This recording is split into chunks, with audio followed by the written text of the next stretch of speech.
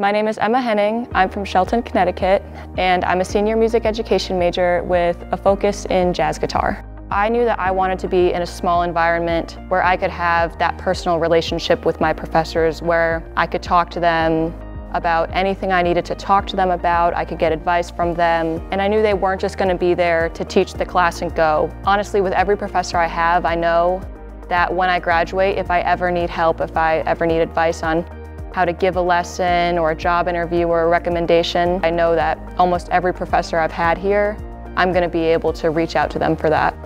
The culture is unbelievably friendly. For most of my classes now, it's awesome because everyone knows each other's name, focus stuff about them. They're not just my classmates. There's not necessarily a sense of competition or needing to outshine your peers. Everyone's super encouraging. You're always going to have a helping hand if you need it.